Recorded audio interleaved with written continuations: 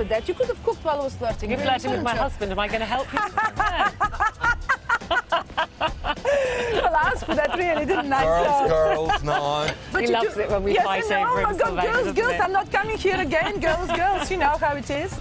Okay, so I'm going to dish up. So how is this? Is it light? Is it zesty? Is it delicious? I tell you what, it's quite zesty and lemony, and that flavour. What are these called? Cardamom. Cardamom. And you're right, that potato salad, it's creamy, but it's not too rich. No. She transgresses the boundaries. And don't flirt. Don't flirt. While you cook, do not flirt, guys, please. You know, we'll do this later. 10 minutes at the back, yeah? That's Silvena Rowe. And in 2009, her enthusiasm was rewarded by the Sake Association of Japan, who made her an official ambassador for their beloved drink. Dig the hair. Dig the hair. Yeah, exactly. There you Dig go. the suntan. Yeah, exactly. Hello. What are we making? Are we colourblind? Anyway, what are we making? Okay, octopus. Now, octopus, it's a beautiful, beautiful beast, but people don't know how to Doesn't prepare look it, though, does it, really? Oh, come on, it's gorgeous. Look at this. Look, it's got 8-legged little friend, boom, boom, boom, you know?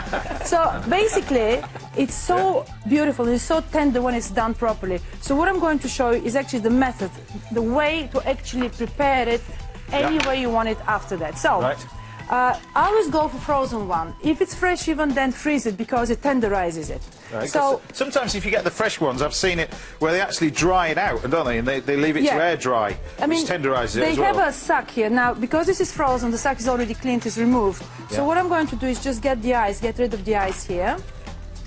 And we throw this bit away. The other thing that we want to get rid of is the beak here. We just pop it out, off it comes.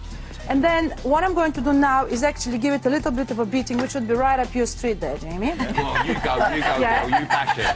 And the reason we do that, they had to do something a little bit more up close and personal, something like this.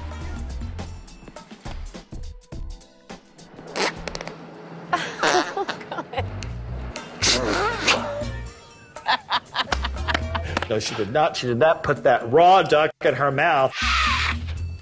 He actually showed different techniques. He didn't just slice the duck breast. He didn't just chuck some fried skin there. He basically created amazing textures. Don't forget also, he gave me the brains. I could have eaten the brains of 50 of those ducks. Wow. Do you think it's acceptable for Chris to have used a pot in his cock and trays? No king would have accepted using props as part of the meal. I think it's interesting the fact that that pot was part of his presentation. Easy way out, I'm afraid.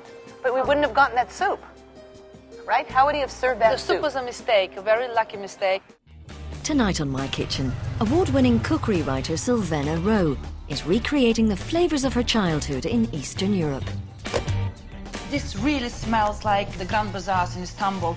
The alluring, the oriental smells are all in here. It's like flying on the magic carpet over Istanbul somewhere, you know? This is very special. It's in season now, and you can see it's a purple garlic, very pungent, very milky, very velvety, very soothing, very smooth, and terribly good for you. Other people will have a piece of cheese with their bread. I will eat garlic raw, and then for 3-4 days I'm no good to no one, basically. Don't talk to me. You're going to have the stuffed chicken, deboned stuffed chicken with apricots and fresh herbs, smashed cucumber with pistachios and pomegranate, and delectable, velvety, voluptuous tiramisu with white chocolate shavings. Next time on My Kitchen, Silvena reveals recipes from her Turkish forefathers. My father used to tell me that this recipe was done by his grandfather, by his father. It's just so delectable, it's so princely. As she shakes up the traditional British Sunday roast. This is the best of British, because this is the best of British lamb, with a little bit of exoticness, a little bit of Orientalism that I bring to it. Pulled roast lamb cooked with a spicy Middle Eastern orange marinade.